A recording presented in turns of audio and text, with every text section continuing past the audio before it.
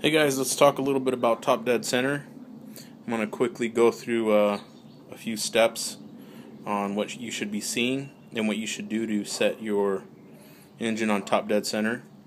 There's actually two positions of top dead center. You can set your engine at top dead center on compression stroke or top dead center on an exhaust stroke. It can be a little confusing because you'll end up lining up your crank pulley with marking on the case, and you're going to think it's top dead center, so I'm good to go. But it's actually, you're going to need to pay attention to make sure it's on compression stroke.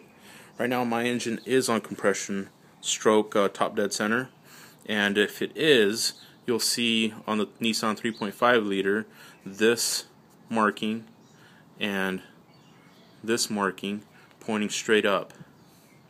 Same thing on this side. There's a mark, there's a mark, they're pointing straight up.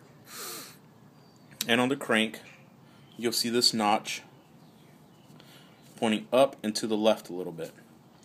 That is if you have it exactly on top dead center compression stroke. Now I'm going to show you what it means to be 180 degrees off. What I'm going to do is I'm going to spin the crankshaft 360 degrees, or one full revolution, put it back where it's at, and you're going to see that these sprockets are going to be lined up 180 degrees off, so they're going to be pointing down instead of up. Some people don't understand this, but they're going to think, well, if you turn this 360 degrees, then this must turn 360 degrees, but that's not true, and I'll show that to you guys right now. So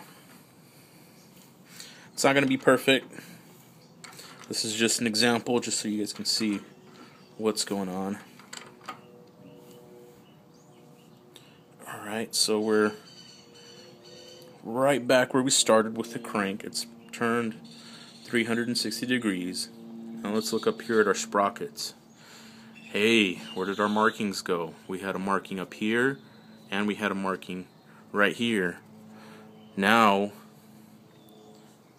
this marking is pointing 180 degrees the opposite way, and so is this guy. Sorry. Okay, here we go. This marking is pointing straight down, and can we get in there and see that line? Yeah.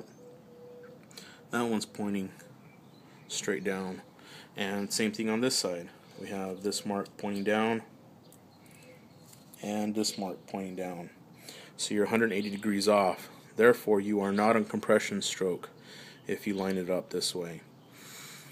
So, one thing that I did to make sure that I was on compression stroke was I took off the spark plug from number 1 cylinder, which is on your engine. It's going to be on your left side, very first cylinder. It's also marked on your spark plug coil. Number one cylinder. This coil came right out of here. I plugged it up, and while I had it plugged up, I turned the crank and lined it up to top dead center with the markings on the pulley and on the case. And as I got it to top dead center, if you have it on compression stroke, you'll feel air pressure build up inside that cylinder and try to squeeze its way through however you have it plugged up. Now if you do not have it on compression stroke, you're not going to feel anything as you line it up to top dead center. So that's really the way to know if you're on compression stroke, is you're going to feel pressure coming out of this cylinder.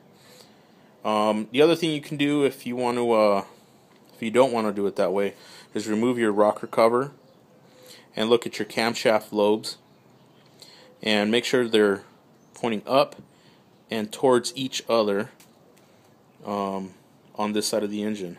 Well, actually, should be the same on both sides. I'm not sure about the other side, but on this side, both camshafts should be pointing up and pointing a little bit towards each other.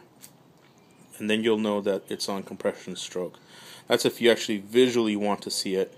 by removing the rocker cover. Alright, I hope that clears a few questions up. Thank you.